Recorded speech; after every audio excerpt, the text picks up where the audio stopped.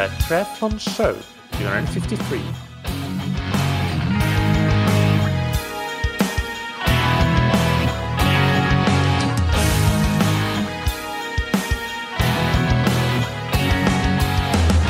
Hey, what's up everybody? Welcome back to another episode of that Triathlon Show, the podcast presented by scientifictriathlon.com. I'm your host Michael, and on today's episode, I republish an interview that I did for the Endurance Innovation podcast with friends of the show, Michael Liberzon and Andrew Buckrell. You should go and check them out, so you can just search Endurance Innovation in your podcast app, or go to x3training.com and click through to the podcast tab in the menu bar. So the interview is about devices, apps, tools, and technology that help, and to some extent those that hinder triathletes and endurance athletes in training and racing. So I hope you'll find it interesting. I think it is an important topic, which is why I choose to republish it. And this is with permission, of course. And I want to make sure that as many people as possible get to hear it. So even though I know that probably quite a few of you have already heard this interview, that's basically the reasoning for republishing it on that Triathlon Show, even though it was already on the Endurance Innovation podcast a month or so ago. But before we get into the interview, big thanks to our sponsors. First, we have Precision Hydration that you can find on precisionhydration.com. Electrolyte replenishment can be an important factor for performance, and the importance of this gets greater if you are somebody with generally a high sweat rate, because then you'll lose more electrolytes as well, or you are somebody that has a high sweat sodium concentration, and if you combine the two, then obviously that's the worst. And also another thing that has a great impact is if you're training or racing in hot and humid environments. And finally, when races get longer or training days get longer, then this also gets exacerbated. So there are many things to factor in when it comes to hydration. And I think that the best place to learn is to go and listen to some of the interviews I've done with Andy Blow. You can just go to scientifictriathlon.com and put in Andy Blow in the search bar, and his episodes will pop right up. Or you can go and check out Precision Hydration's blog, where they have some pinned articles that are great places to start. You can get 15% off your order of electrolyte products with the promo code THATTriathlonshow15. And thank you to Roka. Roka is one of the most innovative companies in the endurance sports industry.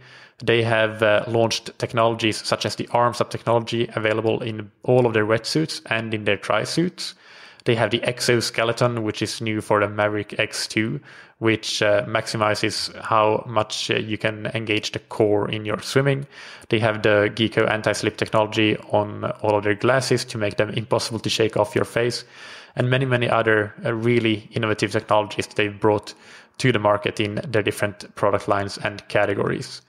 Check out their wetsuits, tri-suits, swimskins, goggles, and high-performance eyewear and prescription glasses and sunglasses on Roka.com, and get 20% off your order with a promo code that you can get on Roka.com/TTS. Now, without any further ado, let's get into the interview republished from the Endurance Innovation podcast with myself and Michael Liberzon and Andrew Buckrell.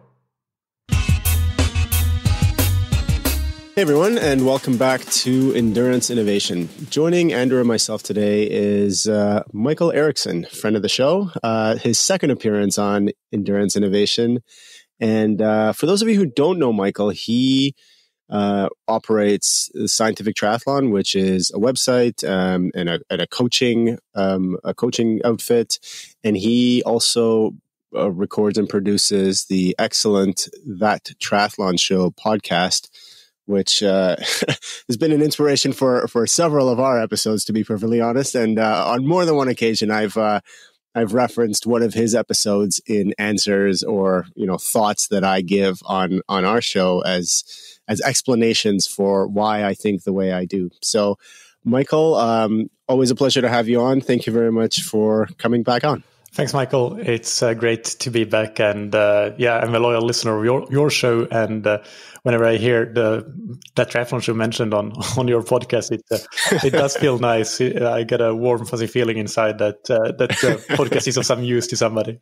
Oh, 100%, 100%. So the reason that we had Michael on today, it was a topic that Andrew and I've kicked around a little bit tangentially on our podcast when we've talked to specifically experts in the sensor space. So, folks making aerometers, or when we've talked to coaches like Tilbury Davis, or Marco Altini of HRV for Training, when basically we've talked about devices or systems or programs that are intended to make your training experience more worthwhile or more targeted or better in some capacity.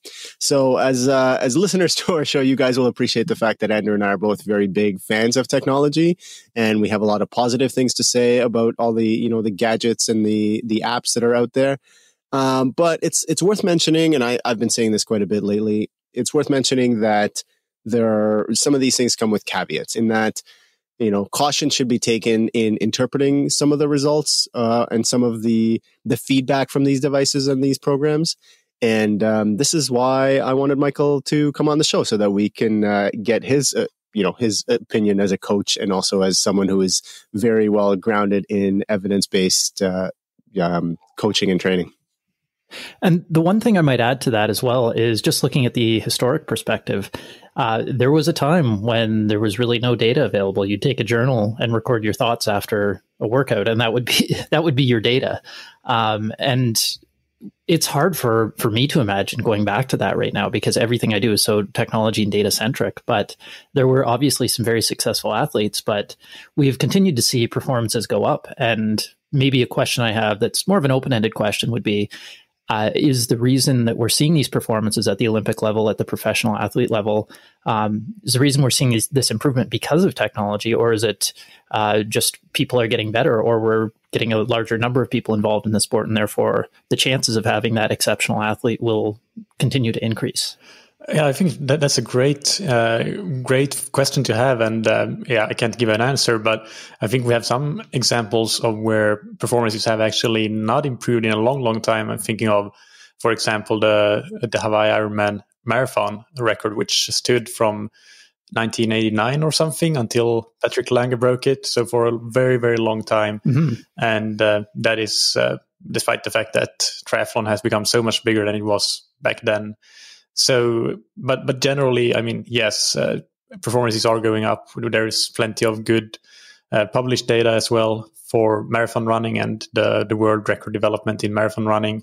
And I think probably the data helps coaches in particular learn how to coach better, and that then trickles down to the athletes. That's one aspect that I think is really important with how data helps. It's not so much that the athletes can see exactly how fast they're running their intervals. It's more so that the coaches learn, when we do these sorts of intervals, the athlete seems to improve, and then that's how the training becomes more and more effective over years of trial and error, essentially.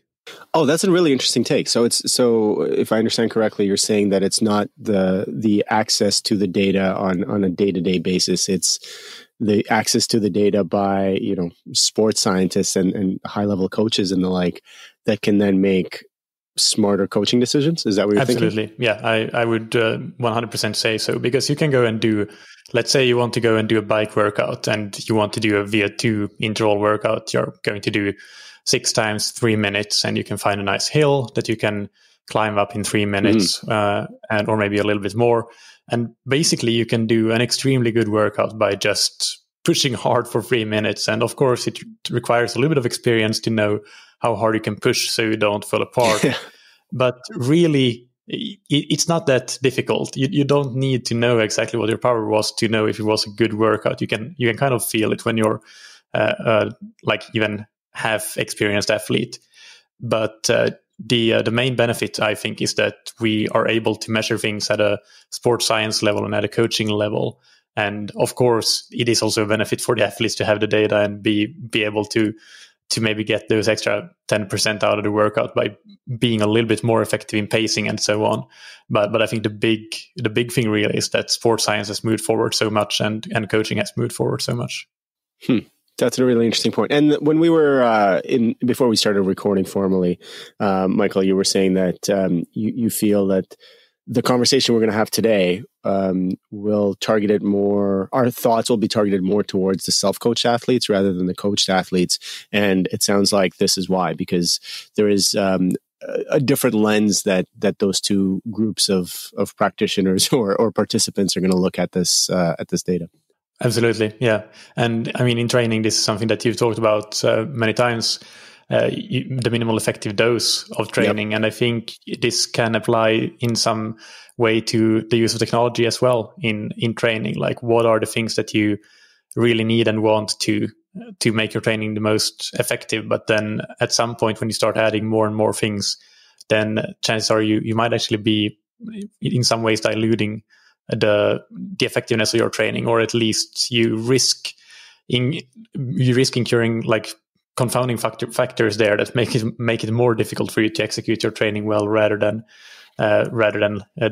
less difficult. Agreed. So I think that's a good perspective for the self-coach athlete to have, that it's not that you need every single piece of technology.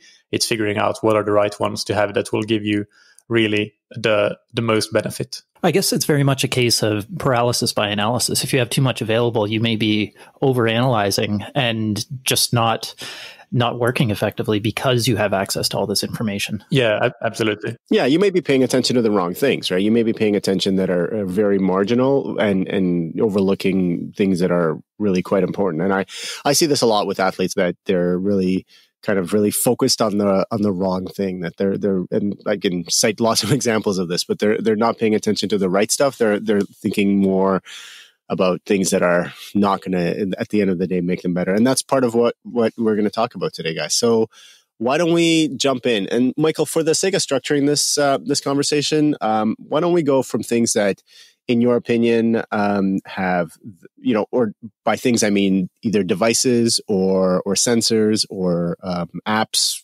whether it be web or mobile, that in your opinion are the most useful and have the greatest evidence for that efficacy. And then we'll work towards ones that are, maybes, and then towards ones that maybe you or I or Andrew think are actually harmful. Sure. Yeah. So the most important ones, in my opinion, are pretty evident, really. They are the power meter, heart rate monitor, and GPS watch, and maybe by computer as well. You can lump in there, but sure. Basically devices that allow you to measure your power on the bike, your heart rate on the bike and the run, and your speed on the run, and potentially even your splits in the pool. Although you could just use a good old fashioned pace clock on the wall for that as well. So yeah, being able to measure pace in the swim, pace on the run, heart rate on the run, and power on the bike and heart rate on the bike. Those would be the devices that I think are absolutely really, really important and good and beneficial if you can do all those. And maybe setting aside the pool for now, during a race, it's extremely difficult to get any kind of feedback on how that particular pace is going. So if you need to educate yourself based on, this is my pace by checking every 25 meters what your time is, then you need to work on some self-pacing, I think, because you're never going to have that feedback when you're swimming. It's impossible to look at a watch. Yeah, and the same goes for all the other disciplines as well, because technology isn't foolproof. You can run out of battery. Mm-hmm. Something can happen. The GPS signal is really wonky in some places, and many things really can go wrong with that. So you need to be able to pace without really relying on technology as well. But that technology can still be useful. And when I'm saying that these are beneficial, I would actually say that they are mostly really beneficial in training. Of course, I'm not saying that they're not useful in racing, but I think in many races, at least up to the half distance, it is often quite, like, many athletes actually might even benefit from pacing, or at least learning to pace more on RPE rather than having a preconceived notion of what sort of pace or power they want to be holding. So I think that racing, you can use them absolutely, but the big benefit really is to plan and execute your training and then analyze your training a little bit to see how things are going, how are you progressing. That's where I see that these devices really come into their own. Yeah, I really like that answer, because I think if we're getting back to basics on the important kind of variables of training are frequency, duration, and intensity. And with a GPS watch or by computer, you're getting you're getting the duration piece. The frequency is really straightforward. That's just a calendar. But the intensity one is the intensity component is really the most tricky one to capture. And as you mentioned, pace for running, swimming, power, heart rate on the run, power on the bike, heart rate on the bike. Those are the ways for us as both coaches and self-coached athletes really to capture that intensity piece, which otherwise would go, otherwise you'd have to use RPE, and RPE is kind of a sticky metric because it's, it's affected by so many things. And I don't disagree with you that it's a really valuable tool for athletes to learn to pace, especially shorter races on effort. And I agree that there's some wins there for sure. But yeah, for the longer stuff, I would say, even using these devices for racing and relying on them, but having a backup plan because, the one Ironman I did, my power meter just would not connect. So that became there was a plan B in place, fortunately for that. But I am still a fan of using them for longer races as well. Yeah, absolutely. No, I am too. I just think that athletes need to learn to deal without them when those things happen, as you just showed that, these things do happen. Yeah, absolutely. And they're better now than they used to be. But I remember racing with first, second generation of these sensors, especially power meters. And they were a nightmare. Like they wouldn't, they wouldn't talk to, they wouldn't talk to the head units, or they would just stop working midway. I won't mention the brand that I was having all of these frustrations with, but it was quite an experience. So it was really important to have a backup plan. It was not I was going to say, Andrew can set you up with something better. I already have, I'm waiting, and this is we're not in any way sponsored by 4Eyes, but I'm waiting for my second 4Eyes power meter as we speak. It's, Canada Post has it somewhere in the prairies. So I'm excited. Oh, good luck with that. One really interesting point, though, that you bring up about reliability is quite often when you're training in a quiet environment, quiet from an RF standpoint, radio frequency standpoint, things will work properly. So you'll connect, no problem. You'll get good data, no dropouts. But as soon as you go to an event, and this is particularly in the indoor arena, which doesn't really affect triathlons as much, but it is a problem for Cycling Canada, for example, and I suspect all the other Olympic teams. But you get into a condensed environment where everyone has a cell phone operating on 2.4 gigahertz. You've got Wi-Fi routers. You've got all this other electronics noise. The time it won't work, it's not by coincidence, but the time it won't work will be during an event because it is now concentrated with all this other noise. So that is when you will experience dropouts. So it's actually, it seems like bad luck, but it's actually more, or not coincidence. It's just the different factors coming together in the wrong way. That's really interesting. But interesting. They are getting better for sure. The signals are stronger, battery life is better, but it's still a problem. Yeah, that's very interesting. One thing that I could add maybe on this note is that the Stride power meters, I do use one, and I think it's a good tool. And primarily, I still prefer to use pace over power in most workouts. But actually, the measurement of pace is a bit more accurate with a power meter compared to the GPS measured pace that you get to your watch. So if you want, and also it's less sensitive to things like RF noise and especially things like going into tunnels or where you have very high buildings around you and so on. So if you want to really make your running pace measurements more accurate, then the Stride power meter is something that could go on the list of good tools to have as well. I totally agree, especially in like you said, in places where the signal isn't great. And also I found in technical trail running as well, where you have a lot of turns where you're doing switchbacks, for example, GPS will rob you of distance and therefore, slow your pace because it's not, the accuracy just isn't there. And maybe even the sampling frequency, because I think it's like usually it's 1 second recording unless you should turn off smart recording. Here's your tip of the day, listeners. If you're, for some reason, Garmin devices still come default smart recording, which is actually should be called dumb recording, from a time when Garmin memory was really, really small and you didn't want large file sizes. So first thing you should do with any Garmin device is switch it to 1 second recording.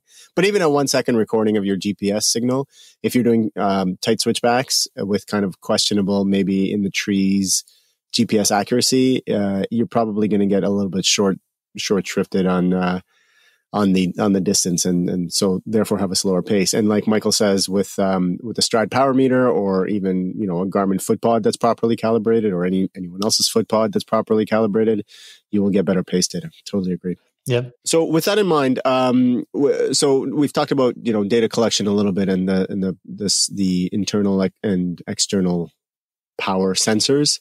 Michael, do you want to talk a little bit about the apps and the programs that we have access to that we can then use to analyze all of this useful data? Actually, can I interject quickly? Before we go into that, I would say, can we do a deeper dive on some of the metrics that have become available recently with some of the base sensors? So for example, with power meters, there's left-right balance, there's torque smoothness, effectiveness, all of these other metrics. With running pods, you can also get, I think it's with Garmin specifically, the vertical oscillation, some of the other like ground contact time, things like that. In your opinion, are these metrics useful for the average runner? Should they be used to track long-term changes like injuries or predict for injuries? Or do you see a purpose in looking at them from a day-to-day perspective? Short answer, no, I don't. I like short answers like that. Look at the simple metrics. That's more than good enough.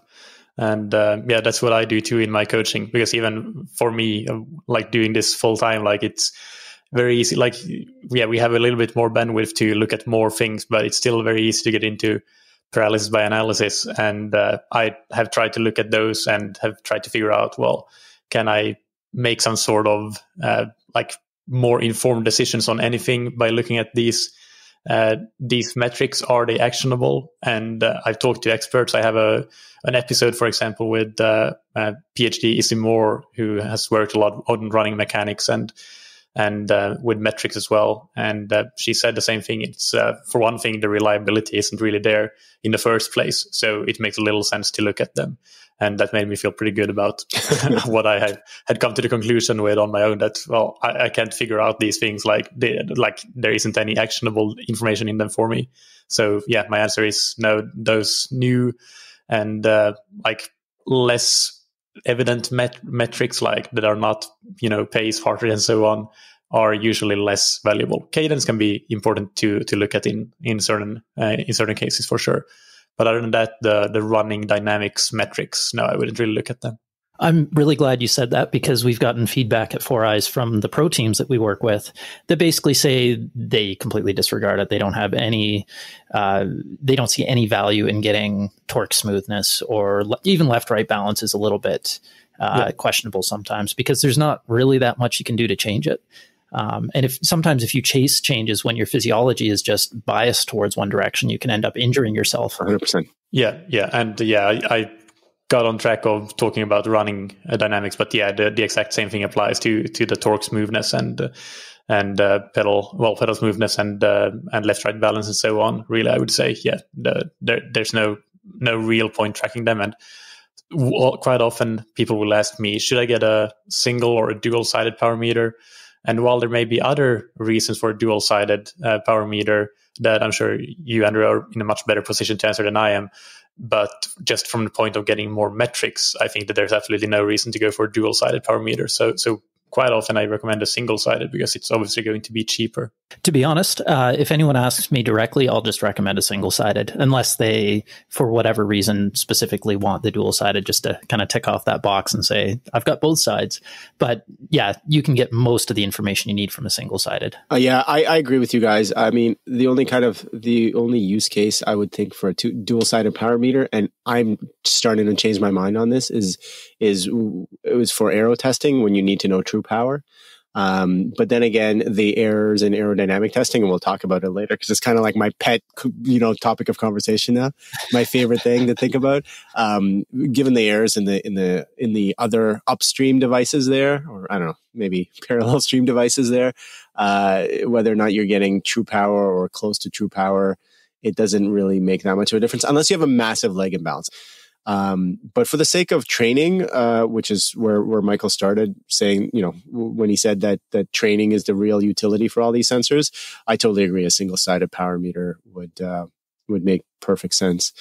When we had Leomo on the show a couple episodes back, they were talking about being able to notice fatigue, usually like some kind of neuromuscular fatigue, whether it's neurological or muscular, based on the changes in the quote unquote normal dynamics of your legs and torso during a run. This is specifically during a run. Then you could adjust training to then, ideally cope with that level of fatigue, or you could catch it in your training. And I think there's some case to be made. There's a case to be made for that. But I put that firmly in the marginal gains category of things. Mm-hmm. Absolutely. And I would just say there are other ways to get around that. So one example that I use quite a lot is to include in some workouts. Let's use the bike as an example. It's a simple one. Just have the athlete do a 20-second all-out sprint at the end of the warm-up for a workout. So it's also part of the warm-up still, just a 20-second sprint. It's not going to do you any harm, really, to do that. But actually, when you see that your 20-second sprint now is 100 watts lower than it was the last few weeks, then that can be a sign for fatigue, either neuromuscular, potentially, probably more likely metabolic, just being low on glycogen. But either way, it's a sign of fatigue. And you can basically, what I'm saying is that you don't necessarily need fancy metrics. You can do a simple test like that, just look at power, and they will tell you most of what you need to know. Yeah, I agree with that. That's a good way to slice it. That's a good way to sneak into it. And that's the beauty of kind of, the evolution of the art of coaching, is that you can, with the advent of more and more of these sensors, you're starting to realize that you can still get some of the data that the new sensors promise by using the old data. Prime example is, and I'm jumping ahead a little bit, and I haven't yet experimented with this software. But there's, I think they're now owned by Garmin. It's a package called Aerotune. Have you heard of it, Michael? Oh, yes. Yeah, I remember interviewing the founder back in the day on that triathlon show. German guy, right? Like, I don't remember his name. Yeah, Sebastian. Yeah. Okay. Yeah. So anyway, so this is a really neat platform that I'm not going to speak about because I haven't tried it yet. So I don't know very much about it, but it looks really cool. That can do aero testing without any kind of, aero meter. Yeah, definitely. And that's something, well, as you said, you have talked about the aero sensors as well. I interviewed a few of them on your podcast. I think I have asked some people that are not from the companies themselves. I remember Dan Bigham, for example, who is one of the well-known experts on aerodynamics, has worked with the Hub Wattbike or being a member and leader of that track team in the UK, but also has been a consultant with the Danish team pursuit team that set the world record relatively recently, early this year, I believe. And I asked him, for example, of his thoughts on them, and he said that, well, for purposes like the Danish team pursuit team and Hub Wattbike, where like really they're looking for real marginal gains, then it makes all the sense in the world. But probably for most triathletes or cyclists, it's not yet at a stage where it makes sense necessarily to invest in those sensors. Aerotune is definitely appealing in the way that you don't need to buy an expensive sensor. So although it's a long time since I've interviewed Sebastian, and I've heard a little bit of mixed feelings or mixed feedback from how well it worked, but that was again a couple of years ago. So hopefully they've sorted out a lot of the kinks in how it works. So that could be potentially a really interesting thing to try to get sort of real world aerodynamics data that can actually be useful and actionable. Well, when Canada Post shows up with my power meter, because it's the power meter, it's the short crank power meter, the one for my triathlon time trial bike, I'm going to give it a whirl, Michael, and I'll let you know how it goes. Oh yeah, definitely. So do we want to talk about recording and tracking systems? Yes, I fully derailed that conversation there. My apologies. No, I think I honestly, Andrew, I think that was like an awesome rabbit hole, because it's one of those things that that's the kind of the whole point of having this conversation, is talking about, is this stuff useful? And so is this proliferation of new metrics, is it useful? I think that was, super topical. Yeah. And I think just to wrap up that part, like an overriding take-home message from this episode from my side would be that to really you can always improve your learning of how to do the basics better. How do you understand power better? How do you understand pace better? And how do you understand and use heart rate better? Yeah. And really investing in learning that is going to pay much, much more dividends than trying to learn to understand how to potentially use and potentially benefit from something like the running dynamics and the power dynamics, dynamic metrics, whatever the umbrella name for that is. So really focus on the big levers and those things, because there's definitely always going to be a lot more to learn, a lot more to benefit from, even if they are quote unquote basic. And a perspective from inside the industry there is that a lot of it is marketing fluff. It's just things that are added for the sake of trying to sell more product. To differentiate yourself, right? Yeah, exactly. Yeah, because power meters, heart rate monitors, a lot of the running dynamics have reached that point where there's really not much difference in terms of accuracy. There's not much difference in terms of battery life, and it's become almost a commodity item. So just add more features is the only thing that can be done with marketing. Yeah, that makes a lot of sense. So you wanted to talk about the tracking systems, the apps and stuff. Was that the next one? Yeah, let's talk about that. Let's also mention any kind of analytics tools that take things like heart rate, power data, and then give you something useful. For instance, the obvious ones that come to mind would be INSCYD and Xert. If you think of others, we can talk about them as well as platforms like, Training Peaks or Today's Plan, or any of the ones that, that you have used, that you have experience with. Yeah. So I think one of the big ones that any athlete has to have is some sort of training diary. And I believe it makes sense to have it on one of these platforms. Like Training Peaks is a big one, obviously. Yep. I myself like Training Peaks the most. I have to say I've tried a few different ones, and Training Peaks is the one I like the most. But really, this is, I don't think there's anything wrong with any of the other ones either. So it's largely a question of personal preference, which one you go for. But you want some sort of platform where you can, or not necessarily a platform, even if it's physical training diaries, that's fine, as long as you can manage to keep things organized and not lose them and that sort of thing. So maybe Excel or Google Sheets or something would be a bit more modern than physical training diaries. Either way, you want to log your training, and that includes things like your perceived exertion in the workouts that you did, and some subjective comments and feedback on how the workouts went. So yeah, really, it makes sense to have it on a platform like, for example, Training Peaks, where you can just sync your data from your Garmin and see all your power, pace, heart rate data, and then just write your comments then and there and give some sort of RPE rating. I think when you have that really is a godsend for allowing you to look back and see what has been going well, what has not been going well. Are you progressing? Are you stagnant? And make some informed decision about training moving forward based on what you're seeing in the grand scheme of things, looking at the whole training block, or the whole, like, a more long-term look back of the training that you are doing. Yeah, I totally agree. And I think it's valuable. Obviously, if you're working with a coach, it's essential. But even for self-coach athletes, it is valuable for the very reasons that Michael outlined, that you have historical data and you have some ability to, see where you were and see what you're doing now. And you can start drawing some personal correlations between how much training you did and how you performed in a race and what sort of training you did. And one thing that Michael said that's really important, and I try to emphasize this with anyone I work with, is adding your comments and adding your subjective metrics like RPE and how a workout felt. That's critical, and that's something that I think it's funny because it's something that used to be the only tool, and then it feels like the pendulum swung completely the other way where things like subjective metrics became almost ignored by some coaches, and everything went everything went towards the what you can measure side of things. But now subjective metrics are making a comeback, and I'm very happy for that. Well, there was probably an opinion where it was too variable and not hard data.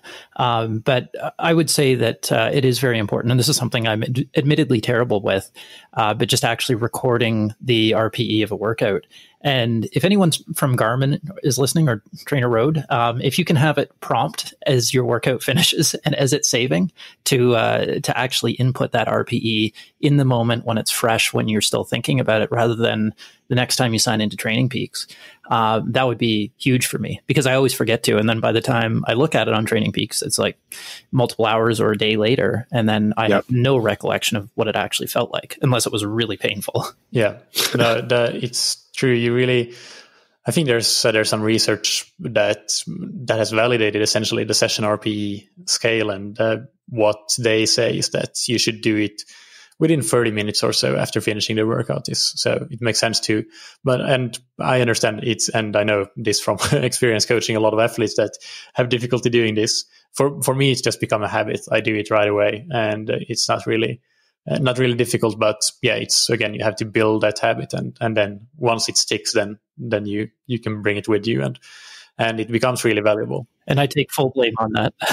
That's completely my own failing, but I suspect I'm not alone in that. No, you're not alone. This is maybe a bit like a bit oracle for self-coached athletes, but one of my key charts really when I analyze an athlete's training block, whatever it is, like the last month or so, because I'm going to plan the next 2 weeks and I want to look at, so what did we really do the last month? One of the first things that I look at is a chart I built in WKO analytics software, which is a histogram of the RPE of all their workouts. So I can see sort of where the distribution is and how many really hard workouts, perceptionally really hard workouts did they do, how many really easy ones, where is the average sort of, and the median. And really, to me, that says a lot, because looking at a lot of athletes now, I have a good feeling for where it should be, and even more so, I have a good feeling for where it should not be. So, so if it's where it should not be, then I know that we need to make some changes. No, that's an excellent point. I'll add a couple of quick things to what Michael just said. For any kind of anytime that we coaches want you athletes to do something, the easier it is, the better, the more streamlined it is. That's why I think Andrew's suggestion of having Garmin or Trainer Road or anyone else prompt you for RPE right away is great, because then you don't forget it. But the fact that that the integration between the platforms is so good now that your Garmin, as soon as you record, stop and save your workout on your watch or your bike computer, and as long as you're within, as long as you have a fairly modern one of those that has Bluetooth and talks to your phone, if you're within range of your phone and Garmin hasn't been hijacked by Russian hackers. Low blow. I know. I'm not going to let them forget it anytime soon. And then it shows up in Training Peaks or Today's Plan or Final Surge or any of the other platforms that you choose to use. And then it works the other way too. So if you have a structured workout that's built into Training Peaks that you did yourself or your coach assigned for you, it can then pop up on your Garmin. And it's gotten to the point where it's seamless, and that just makes it. That makes anything that makes the workflow easier, I think, is a big win, because there's already a bunch of logistical challenges to training, and anything that removes those logistical challenges, I think, is a win. And even if it's not, even if it doesn't directly measure or do anything for you, the fact that it makes it easier is worth noting and giving a kudo to. Yeah, totally. If we talk a little bit about some other apps that potentially, and platforms that potentially might be useful, you mentioned INSCYD, and I'll be happy to talk about that, but I would actually categorize that not necessarily as a software, but as a testing procedure. And I have a note here about good point. Different tests. So maybe we can talk about that a bit later. Yeah. Okay. And in terms of apps and software, I would say, I was thinking about this, and for most self-coached athletes, I would really not recommend WKO, Golden Cheetah, and so on, because even though, you can build some really cool charts and stuff, and you have pre-built charts as well, but I don't think that the add value of that really is that the balance is there, and the return on investment is there for self-coached athletes, because if you're using something like Training Peaks, you already have a lot of kind of the main charts that you need. You can look at your volume week by week. You can even look at things like your training stress score, and you can look at your peak power numbers over a given time period. You can do quite a lot of things in Training Peaks and other similar platforms.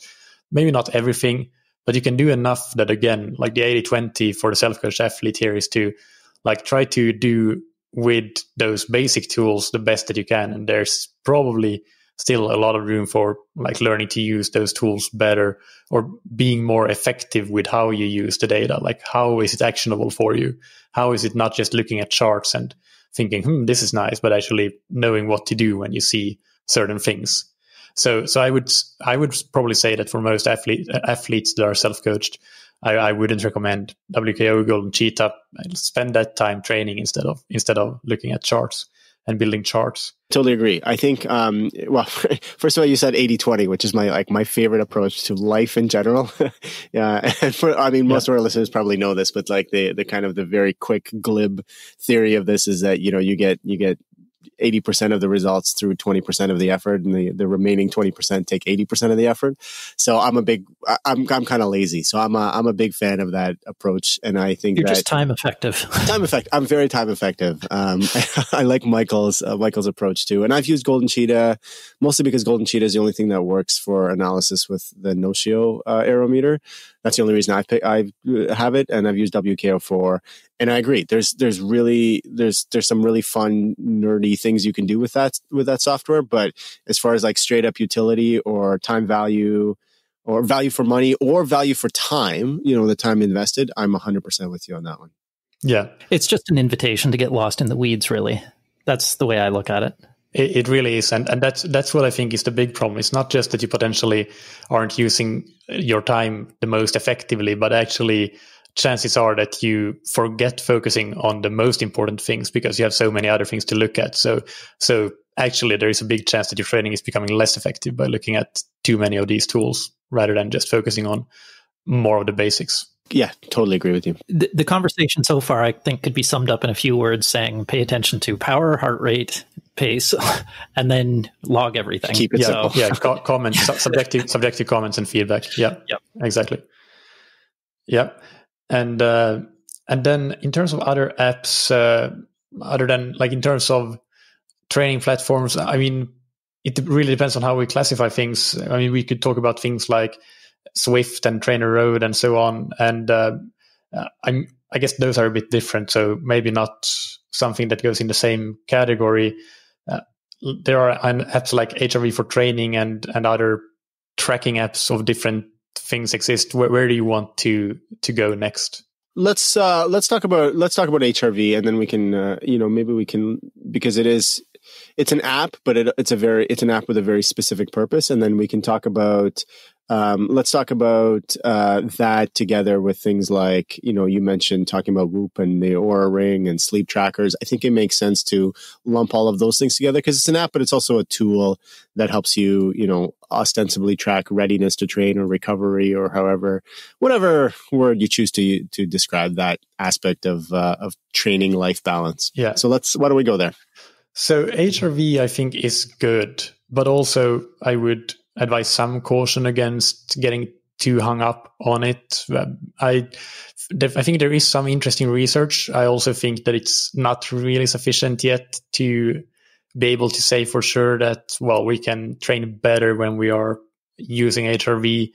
I personally think that it's such an easy measurement to do 1 minute in the morning with HRV for training, which I think is a great app, that it's worth it, even if I pretty much it hasn't happened in a long time that I actually take action on the information, and that's mainly because my HRV seems to be very, very stable, and my resting heart rate as well.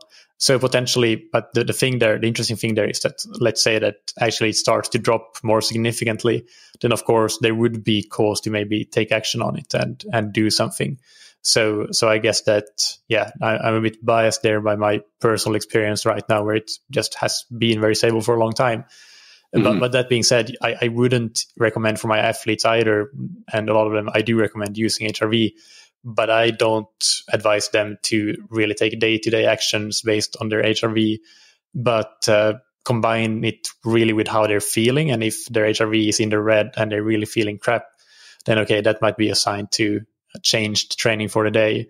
But if just their HRV is red, I generally advise them to train and at least take the 20-minute rule and do the 20 minutes of warm-up with some of the main set in it as well, and see how things feel. And if everything feels good, then just go for it. So I'm a little bit hesitant to advise fully buying into HRV. This is based on some discussions that I haven't really had on air on the podcast, but I talked with some researchers about it that have some doubts about some of the research that has been positive around HRV. Interesting. So yeah, and I honestly, like, even if I wanted to say what exactly it was, I can't really remember. Some physiology mumbo jumbo, I guess. But I do think it's potentially a useful tool, but it's also somewhat limited, and we shouldn't necessarily put as much stock in it. It has been kind of trendy recently. So, and I've also talked about it on the podcast. So I want to make it clear that it's not, the knight in shining armor that's going to save you from everything. Yes, I don't think anything is for like my point on this is like there's no magic bullet out there. I'll share my experiences with HRV for training and HRV in general. I generally agree with what you say that any kind of HRV data needs to be taken in context with other subjective, how you feel that day. And I don't usually use it with my athletes. I don't use HRV to guide day-to-day training decisions.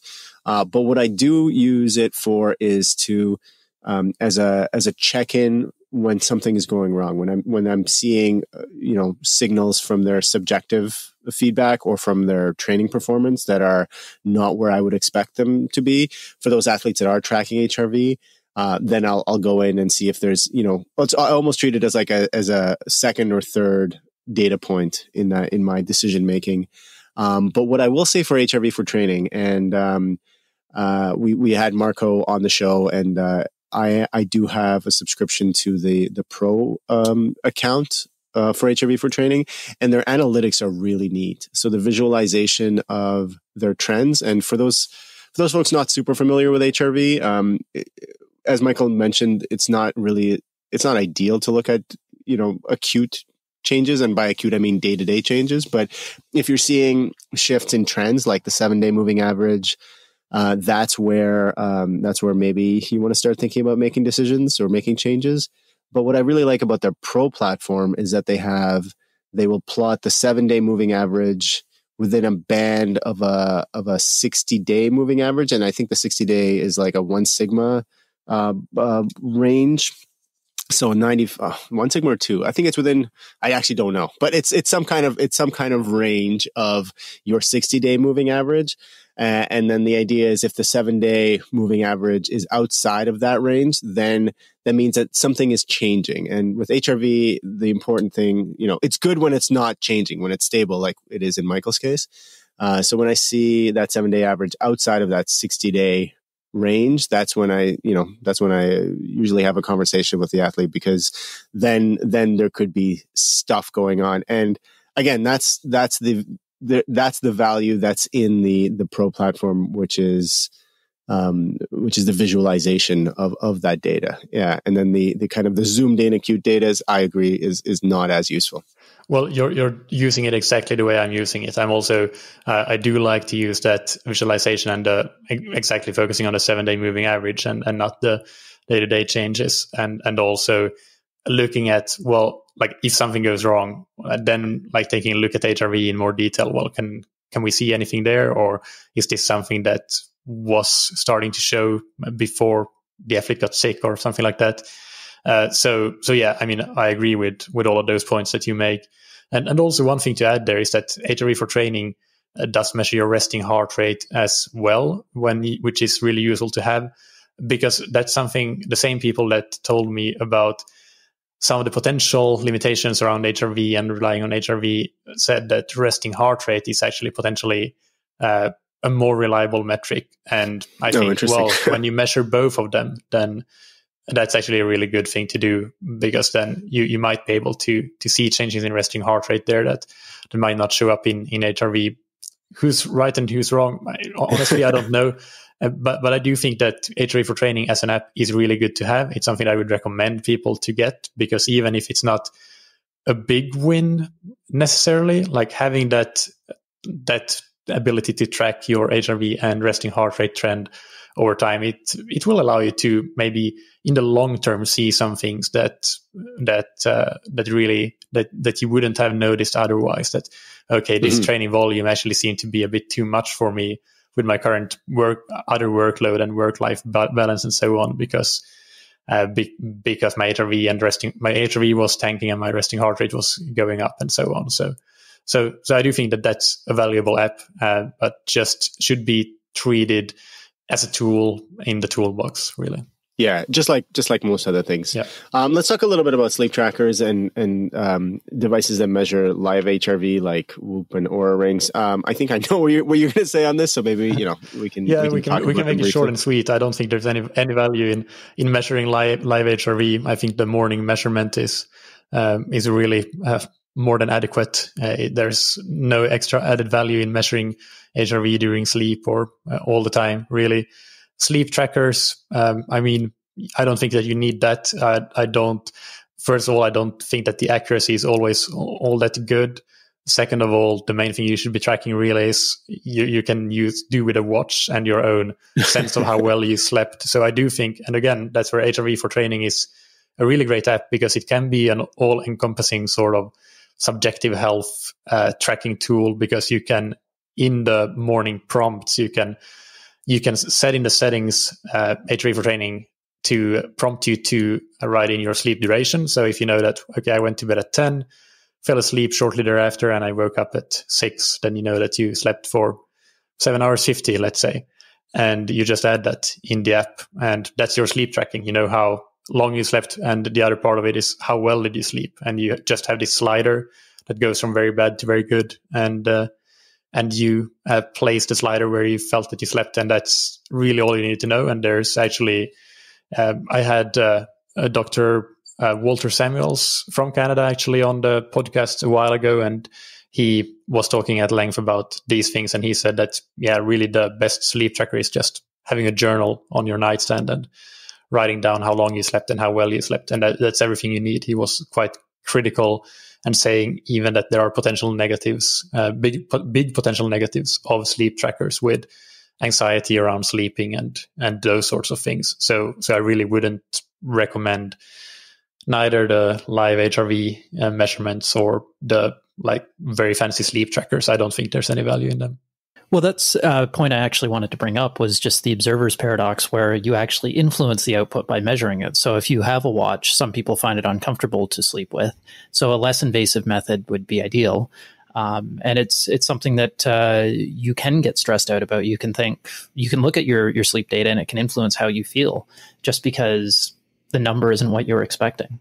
So it can lead to a bunch of additional stress, and it's really a challenge to deal with. So the data may be doing more harm than good.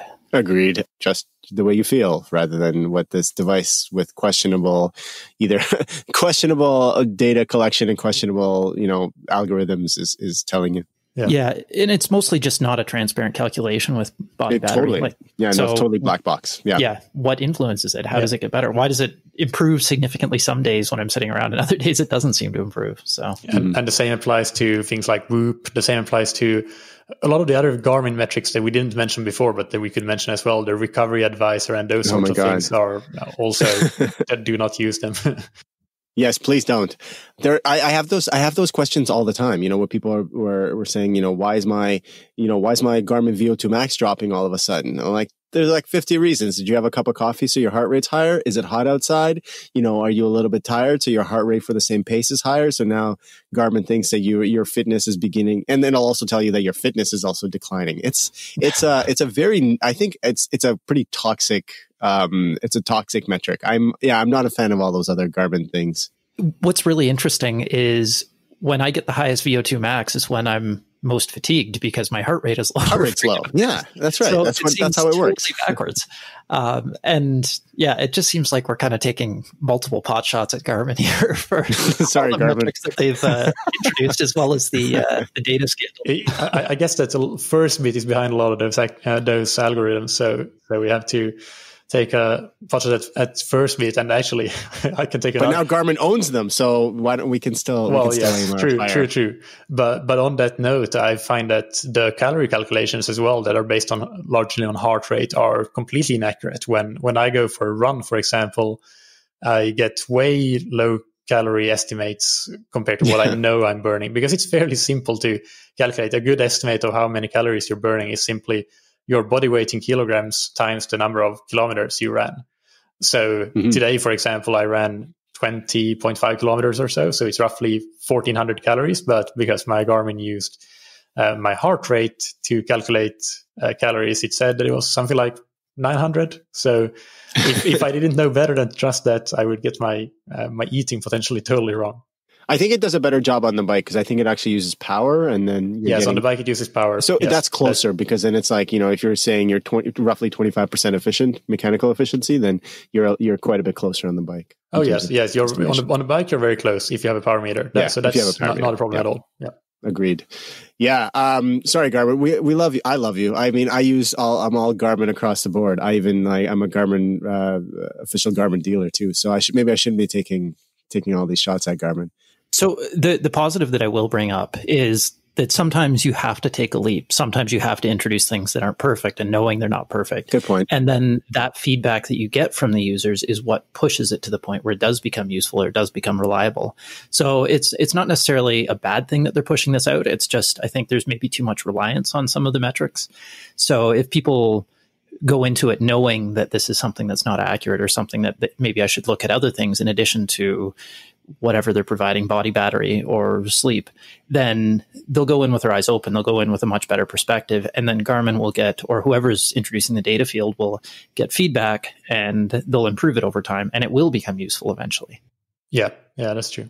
No, that's a good point. You're you're never gonna, roll out, a beta perfect product, right? Like it's always going to be a work in progress. I think the question is in education.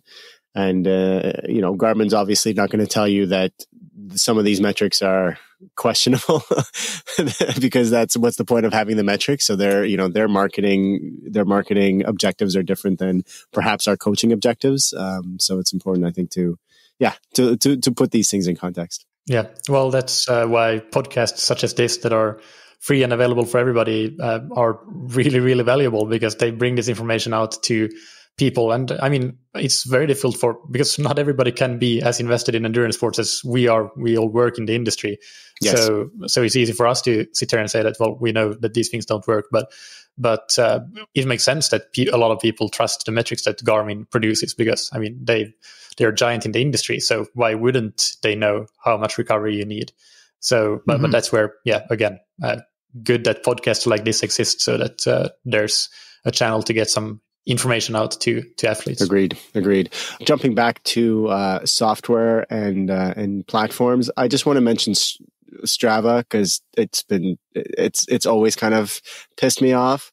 I'm not a Strava fan. I'm on it mostly because of for like just the same reason I'm on Facebook, I guess.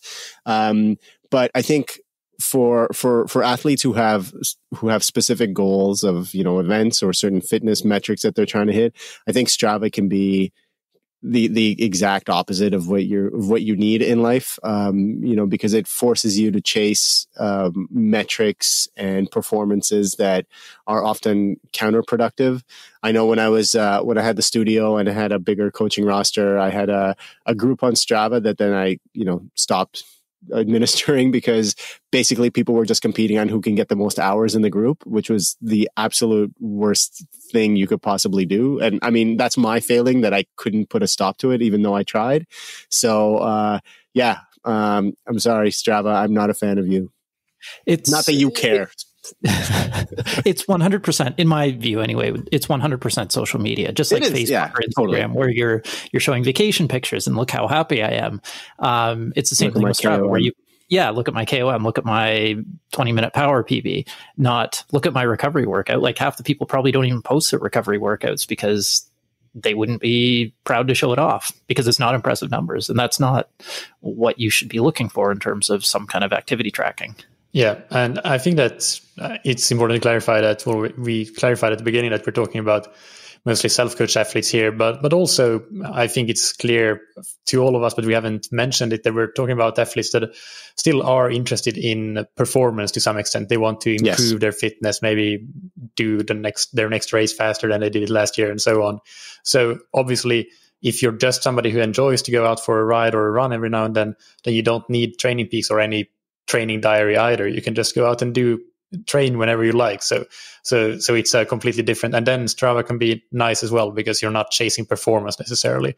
But if you're an athlete that wants to improve your performance, then 100% it can be very detrimental to your performance, I think. And I'm on it as well, but I never log in. My workouts just sync there somehow, and I have no idea what's going on there. So a bit of a funny story is I was auto-posting to Strava without realizing it. And what was happening was I was doing these steam showers to do like heat acclimation. And when I would save it, it would show up as nighttime activity. So I had all these nighttime activities posted on Strava. People were commenting like, what are you actually doing in these nighttime activities? None of your business, Strava. I like it. That's good. Want to jump to testing, Michael, because I think that's a really valuable, I think, category. Yes. Yeah, definitely. If you are looking to improve your performance, then getting some sort of information about your physiological makeup and where you are in terms of in particular here, we're talking about some sort of metabolic testing, then that can be hugely valuable. Of course, it's to some extent dependent on how well you are able to utilize that information. And if you are, depending on who you're working with to do the testing, it might be a lab, it might be a remote testing provider. In the case of, for example, INSCYD testing, then you might get the information you need to help tailor your training a bit according to the test results.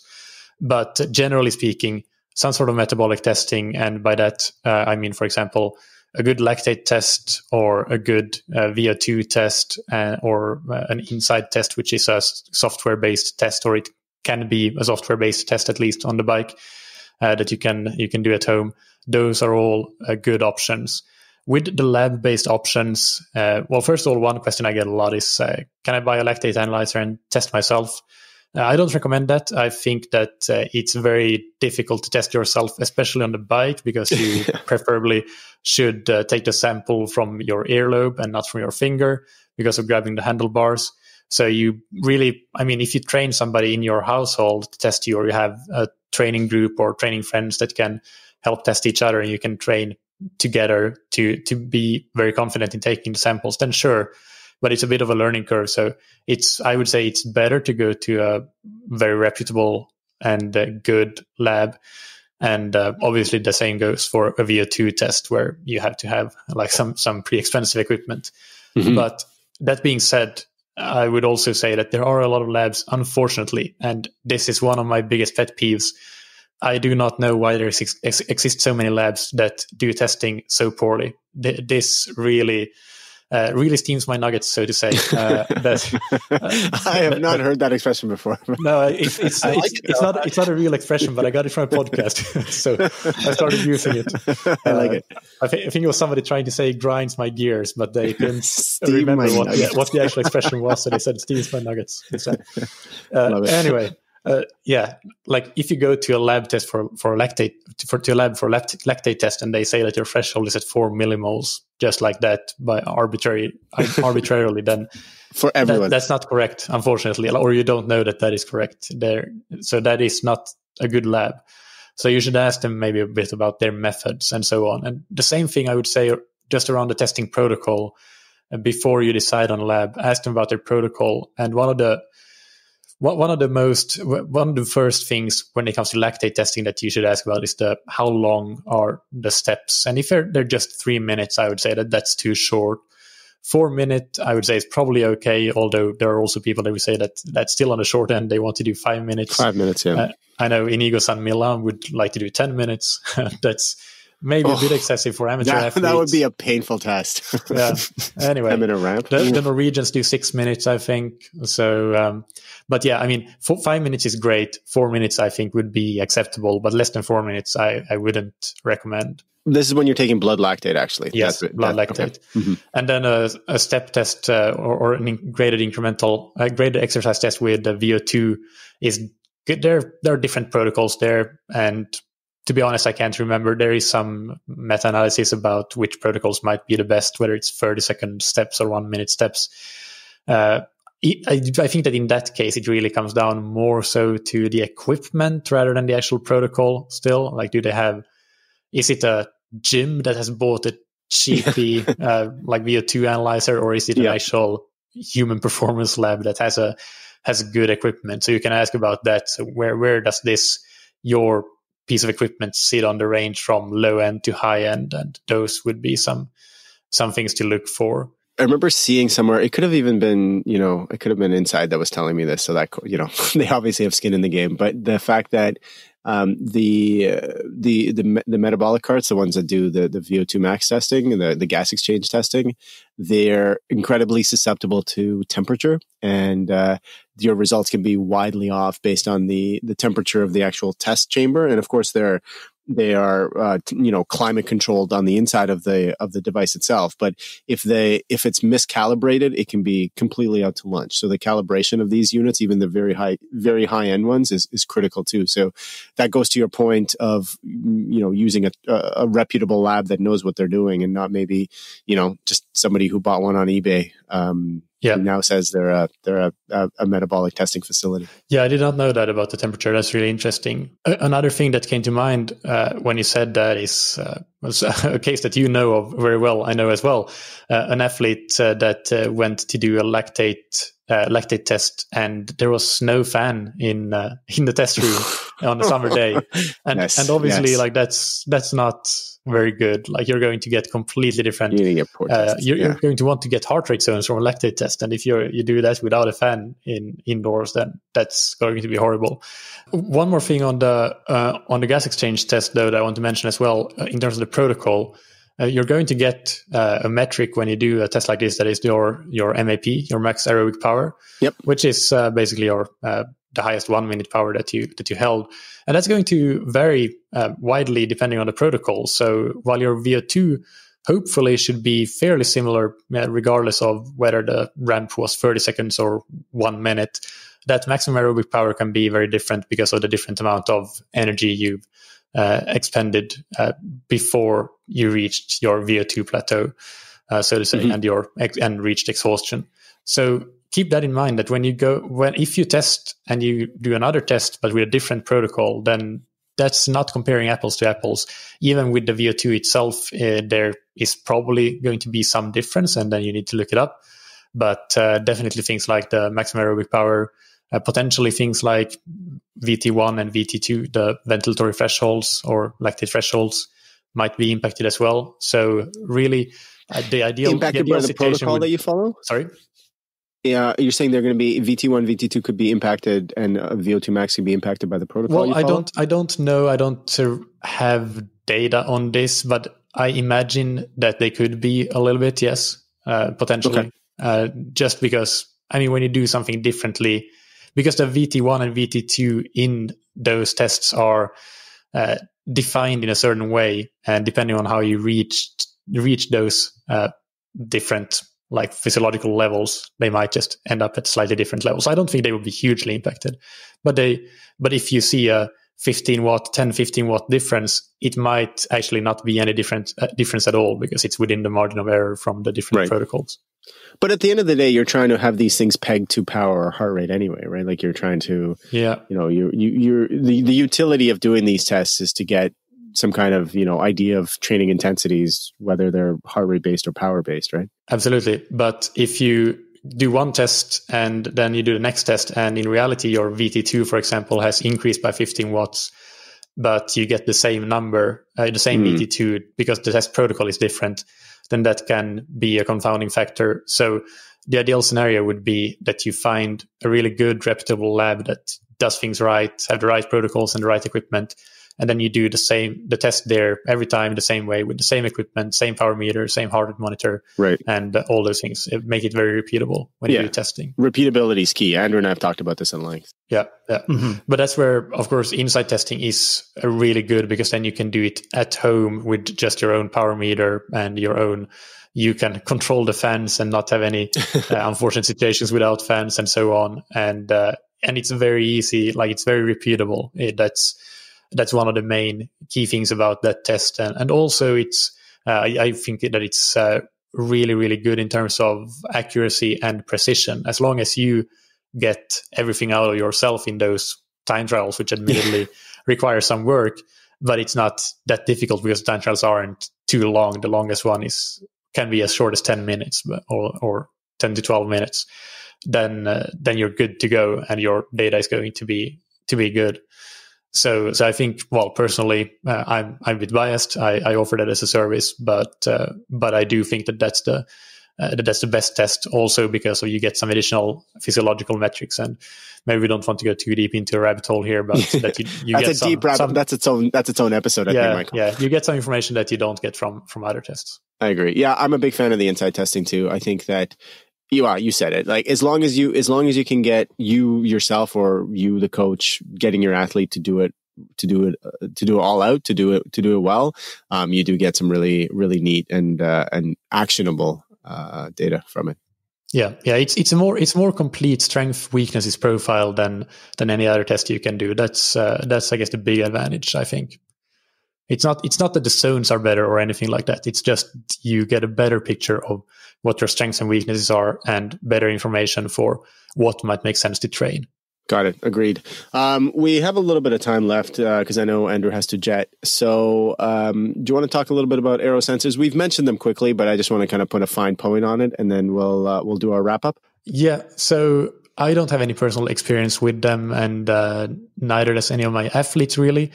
So what I'm going on is a little bit about from the conversation, from what I've heard from your guests on your podcast and from my conversations with some people in the biking world, both in a coaching and aerodynamic consulting role, and including Dan Bigham, for example. So generally, I think that probably the on-bike sensors are a bit overkill for most self-coach athletes at this point in time.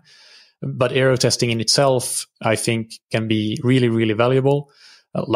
Things like Andrew's virtual wind tunnel, I have some experience with, and I think that's really great. And then we have velodrome testing. If you can find a good test provider that can have you tested on the velodrome, I think that's brilliant. Let's see what Michael finds out about AeroTune. That could be a potential good test without having to have an expensive aero sensor. So fingers crossed for that. And generally speaking, just a bike fit in general, if you go to a good bike fitter that takes into account all the facets of bike fitting, including comfort, power production, and aerodynamics, then you can get some really good sort of free wins by them just eyeballing you. And it's not, of course, as objective as measuring something, but it can still be valuable. And the one point I'll add to that is a lot of this is purchased speed. So you can get components that are more expensive. You can get the bike fit does tie into the training because you need to adapt to a position, but many of the changes are things that you don't need to train or work into your training quite as much. But probably the most valuable thing would be just taping a note on your handlebars that says, keep your head down or something like that. And because I know your mind, especially in long races, your mind can wander and you just lose focus. And regardless of how much aero testing you do, that focus is not improved by knowing that your CDA should be X. Instead, it's just your ability to maintain that and train with that position. Remind yourself constantly that you need to be in that position, and that will be 95% of the benefit there. That's a really excellent point, and I will definitely use that with my athletes in our coaching relationships. Cheapest speed you'll ever buy is a piece of masking tape on your bars. I think you guys are spot on as far as your thoughts on aero sensors. I don't think that the individual, certainly not a self-coached athlete. It's really, really hard to make the argument for purchasing one of these at the moment. For coaches and for teams, especially if you've got a bit of a squad, there can be value if you really know what you're doing. And I think that's one of the reasons that, Chris Morton and Aerolab are going that way. They're not going direct to consumer at all. They're going direct to coaches and teams. And it sounds like he's got a really cool product. But I agree, at this point, it's not, the data isn't there to support using these devices. And even when they do get better, they would be used for testing and not as day-to-day things. So, originally No-Show, and I know they moved away from this. So this is old information. Originally they were billing themselves as being useful for racing, and I think in that case they really aren't useful. If anything, there could be distracting. But as a testing tool, there's value. I just don't know how, whether or not it's worth the money at this point. The old kind of, slow twitch eyeball wind tunnel that Michael mentioned, that one, as silly as it sounds, there are some very low hanging fruit that are very obvious. If you're sitting totally upright, there's obviously some wins there, or if you're not riding an aero, that's kind of a no brainer. But it's remarkable how often you see people, especially in longer races, sitting up on their bars on, not on climbs, but on flat sections. And, you're just blowing those watts into the wind. So yeah, that's, I've kind of fallen in the same place. As far as AeroTune, as I said, I've had zero personal experience, but the individual who turned me onto it is an engineer at Look in France. And he says he's done a lot of testing and compared it to No-Show in the velodrome, and he can get very consistent results between the two. So this is Pierre, who we mentioned on our last podcast, who submitted a correction to something we said earlier on. So his experience, again, I have no personal experience. This is Pierre's experience in the velodrome with AeroTune compared to No-Show. He was getting fairly consistent results with the two. So for ease of use, he uses AeroTune for the most part now. Yeah, that's cool. Consistency is probably the most important thing with any one of these tools. Consistency is key. Yeah. One more tool on kind of a similar vein to the performance testing and aerodynamic testing is video analysis in terms of technique and in particular on the swim. So this would be a final really good tool, which, you could look at it in two different ways. It could be either just getting a professional swim video analysis with somebody, and that's something that I would highly recommend that you do, and just, again, look for a really good service provider that know what they're doing. And even if it's a bit more expensive, it's going to be worth it to go to the best one, I believe. So definitely worth doing, but also potentially investing in a GoPro. And especially if you have a few triathlon friends, then maybe even split the costs, and then you can film each other. And I would recommend getting one of these sort of poles. I can't remember, Manfredo Pod is the one that I use for filming, so that you can film. You can hold it above the swimmer when they're swimming and you're walking next to them on the pool deck. You can stick it down in the water. You can get underwater footage. And so on. And basically, I think that there are four really important angles, and it's the bird's eye view. So from above the swimmer, there's from the side view from above the water, and the side view from underneath the water. And then there's the frontal view, and from especially underneath the water is the important one there, I would say. So if you can get a video analysis with those four views, or maybe even invest in a GoPro and have somebody film you, and maybe return the favor for your triathlon buddy, then that's going to be a very, very good tool to use. For a bit of comedy, I wonder what my form actually looks like right now. I haven't been in the pool since February, so it would be interesting to see, actually. Yeah, it's quite humbling the first 5-6 weeks. So I'm finally, this week, I think I'm in my 6th week of swimming, and this week I'm finally starting to feel that I'm getting somewhere. But the first 5 weeks were actually pretty horrible in terms of I expected it to be bad, but I didn't expect it to be so bad. Those of you who know me in the way that I train know that I don't swim train. I basically start swimming 3 weeks out of a race because I'm so pressed for time, and swimming is my least favorite. And it's the worst thing to do. I mean, I would never advocate this for anyone I coach. This is a do as I say, not as I do kind of segment. But I basically jump in the water for 3 days a week, maybe a month out, and do a couple of open water swims. And my swims are very ordinary. My swim times are nothing to write home about. I'm kind of maybe better than mid-pack. And then I catch a lot of people on the bike. That's my game. But it's funny that you say, Michael, the first 5-6 weeks are rough. I don't think I've ever gotten over that hump. I've never, in maybe not since my kids were born, not since my first kid was born, have I swam for more than 6 weeks before in any kind of consistent way in a year. There could be a front of the pack swimmer buried inside you somewhere. Yeah. Yeah. I always tell myself this is my year to learn to swim really well. And then, history repeats itself. Well, if you are going to take that up as a project, be sure to have a GoPro and have some swim video. I have a GoPro. I've got lots of friends. I'm sure that's something I can do. Michael, this was awesome. Thank you so much for offering up your time and coming back on the show. It's always a treat to talk to you and get your insight on things. Yeah, this was really fun, and I think a very important topic. So happy to contribute. Awesome. The usual question: if people want to learn more about the podcast or your coaching services, what's the best way to get a hold of you to find you?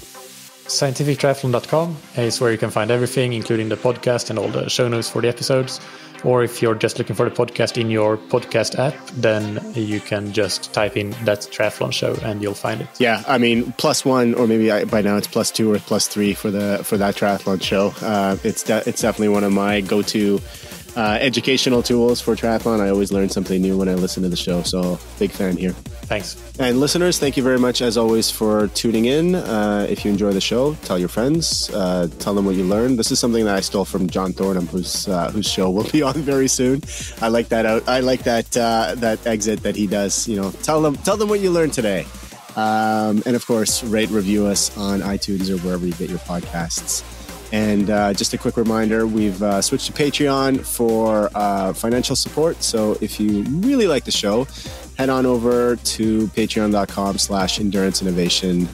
The link will be in the show notes to throw us a couple of dollars to help us make the show. Thanks as always.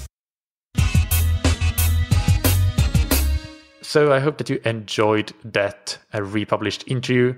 As usual, you can find the show notes on scientifictriathlon.com, and you can find links, including links, of course, to the Endurance Innovation podcast, which I recommend you subscribing to and listening to. They have plenty of great episodes on there. I'll also link to my past episodes on the Endurance Innovation podcast because I've been on there twice before. On Thursday, we have another Q&A coming out as usual. And then next Monday, I publish a Q&A interview that I did with Phil Bird, who is back for his second appearance on the podcast. And the topic, of course, is bike fitting. But we will cover as many questions as possible submitted by you, the listeners that have sent in questions through social media or email when I sent out requests for questions for this interview. So it's a kind of a new format, an interesting format, and I hope that you will enjoy it. If you are looking for training plans or coaching services to take your triathlon performance to the next level, go and check out scientifictriathlon.com. There's tons of information there, and if you need any further information, don't hesitate to email michael@scientifictriathlon.com, and that's Michael with a K to get even more information. Finally, big thanks to our sponsors, Precision Hydration, that you can find on precisionhydration.com. Take their free online sweat test and get a personalized hydration strategy for your training and racing, and get 15% off your order of electrolytes with the promo code THATTriathlonshow15. And thank you to Roka, that you can find on roka.com. Check out their wetsuits, tri-suits, swimskins, goggles, high-performance eyewear, and prescription glasses and sunglasses, and get 20% off your order with the promo code that you can get on roka.com/TTS. Thank you, as always, for listening. Keep training smart and keep loving triathlon.